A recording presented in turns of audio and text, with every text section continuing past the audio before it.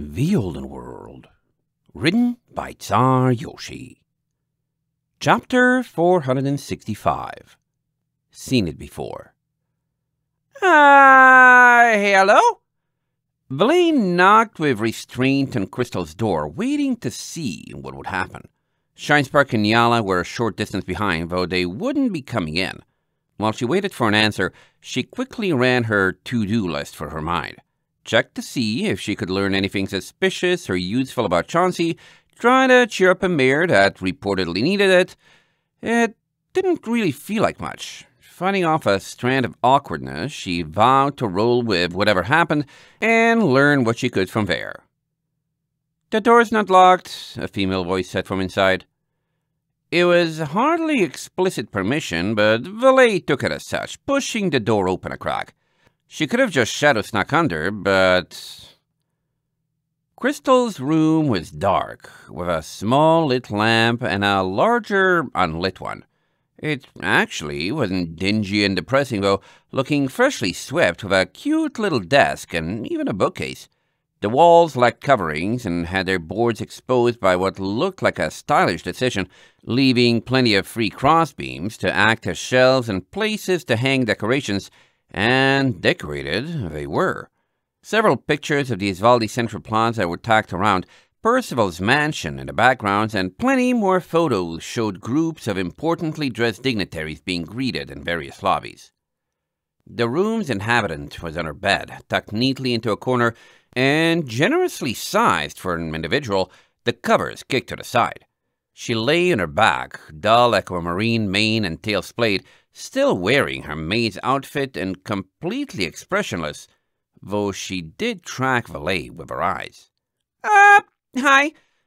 Sorry for barging in like this," Valet shrugged, trying to provoke a question or reaction or anything at all. Crystal didn't seem to mind, though. She just kept laying there with her legs in the air. Nice legs, Valet decided, even though she was apparently in her mid-30s. Valet shook her head. That was the absolute last thing she was here for. "You're just fine with me walking into your room? Not even gonna ask why I'm here?" "Should I?" Crystal kept watching her. "You're welcome to ask me to." Valet squinted. "I ask you to ask me a question? Huh?" Crystal didn't react. "I didn't ask you to come here. Whatever your reason is, go ahead and do it." "Okay, hold on." Valet stepped to the desk, tapping it with a wing. "This is your stuff. Your space. You literally don't care what I do with it." "I'm not using it for anything," Crystal replied. "I need the clock and the exercise bands on a wall, but I can get more pictures, and the rest doesn't mean anything to me. Did you want to do something with it?" "Exercise bands? Meh." Valet glanced around the walls, eventually noticing several rubber straps that looked useful for building core strength and working out legs and wings without actually running or flying around. She glanced back at Crystal. The bat pony was certainly well-fed, well-toned, didn't look gaunt, and was actually somewhat plump. Maybe she did use those. At least she was taking care of herself. "Nah, actually I came here to talk to you." Crystal looked away for a second. "Most ponies don't think I'm a very entertaining conversationalist, just so you know. I don't have the kinds of things to say most want to talk about." Valet smirked. She'd see about that. "Most, huh? How much you want to bet I can buck that trend?" "You don't have anything I want to bet with," Crystal said frankly. Valet frowned. "Seriously? I could change that? Is there anything you do want? 'Cause I'd love a conversation." Crystal looked upward, staring at a clock that was affixed to the ceiling. "Can you change the passage of time? Move the sun and the moon in the sky?" No." Valet blinked. "You waiting for something? Like tonight?"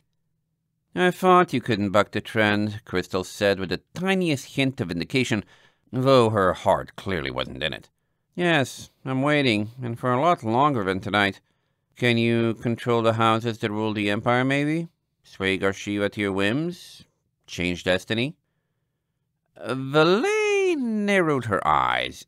"Okay, someone said you were sad, but this is honestly kind of weird. I feel like I'm being read an introduction that was rehearsed to try to sound dramatic and cool. You are, Crystal admitted. But it's just because I had nothing better to do. Valet's jaw hung loose, and it took her several seconds to figure out what to do.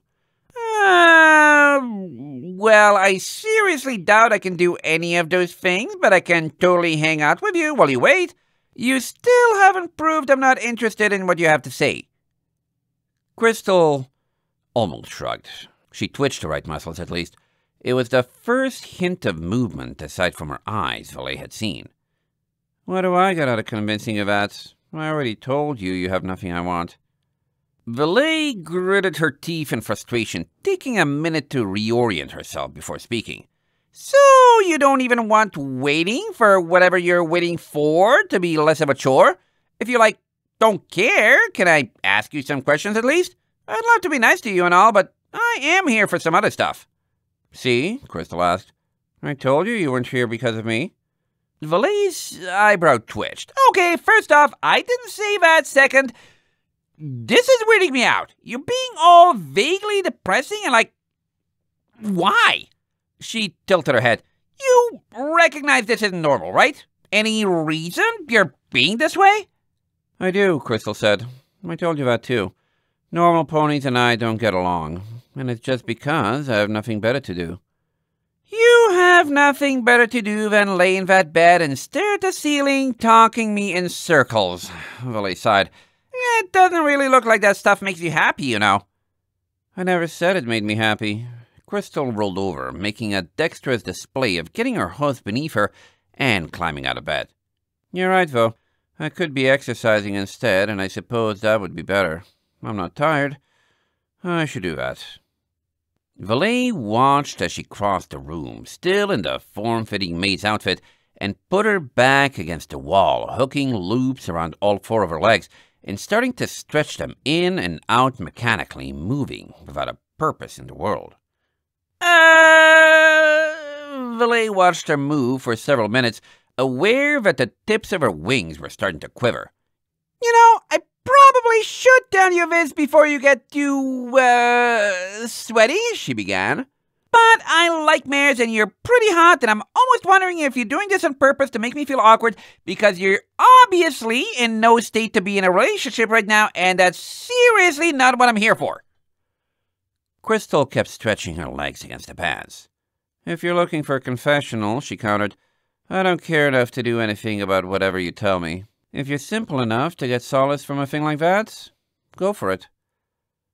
Valet flicked her ears in confusion.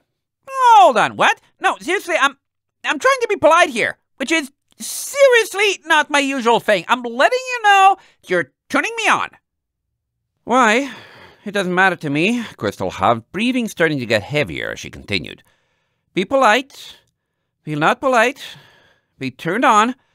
She pushed at the rubber bands again. You haven't wanted to tell me why you're here, and I haven't wanted to ask.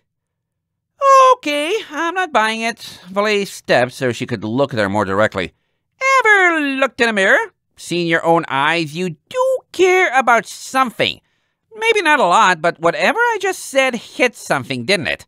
She raised an eyebrow. You got a little frustrated there. I heard it. So either tell me to leave your room or, do something. Talk to me. Please? Crystal just continued pushing faster on the exercise band, starting to work up a sweat. Valet leaned in to stare. Or else I'll keep trying to bother you. You look like you're in kinda a fragile state, and usually I just bail and let you work out your problems, but something tells me a shake-up is what you need. So what was it that got you goat? Me going out of my way to change my demeanor for you? Or me getting turned on? Crystal frowned and looked away. Tell me to leave, and I will, Valet insisted, some polite new part of her not letting her eyes wander as freely as she wanted, to make a point of them doing. Come on, stick up for yourself. Or, Crystal stopped sitting there. You clearly have something you want and think something is wrong with me. You can't threaten me. I don't care. Will you threaten me with help? Valet took a step back, bracing herself for an explosion she had plainly requested. Crystal started moving her wings, undoing the now-wet-made uniform. It's been done before, you know. We're not the first to think of it. Oh, she looks so unusual. I think I'll devote my heart and life to making her feel more like me. How long do you think such life-devotion sentiments last?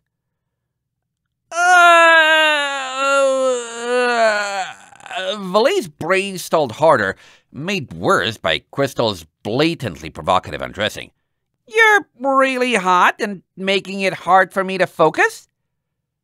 You've been in here for 17 minutes, Crystal told her. It's longer than some, but a lot shorter than a lifetime. Go ahead, say what everyone inevitably says. Or are you different? Valet blinked, Crystal sitting against a wall, coat wet, with the maid outfit halfway off, her own wings fully out to the sides.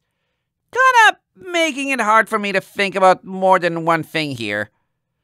Crystal sighed, pulling away the rest of the outfit and leaving a hoof on her belly. Pity and lust aren't love, and no one seems to understand that, ever. It's always altruistic idiots like you who don't understand the flow of time. Go ask me Neff to smack you with a newspaper. That's what she usually does to people who think they can do everything in an instant. Wait a minute. Valet frowned, not paying attention to Crystal's lecture and focusing on where her hoof was instead. I thought you were just really well fed or something, but with that coat off? Are you pregnant? Crystal met her gaze, eyes the same shade of emerald as Valet's. Good guess, and yes, I am. If you're still thinking steamy thoughts, go ahead and think them, but you can't have me. I'm smarter than that now. Bananas, Valet said, again completely ignoring the hostility. You're another white chocolate. Huh? Now it was Crystal's turn to look confused. Someone a friend of mine ran into ages ago, Valet explained. Super edgy, depressing mom-to-be. Pretty sure dealing with her kind of emotionally ran her over the rails, too. She ran a hoof for her mane. You know what? Ironflanks is trying to be on vacation and actually happy for a change, and really doesn't need another one of you to deal with. It's a pity, too, because as special as you might think your problems are, other ponies actually have them, too, and she let people help her. I'm out of here. If you want a friend or a sympathetic ear, you'll have to settle for me. She blinked. Or any one of the other dozens of maids here. Take care of yourself and all that. And then Valet left, leaving Crystal with nothing planned out to say.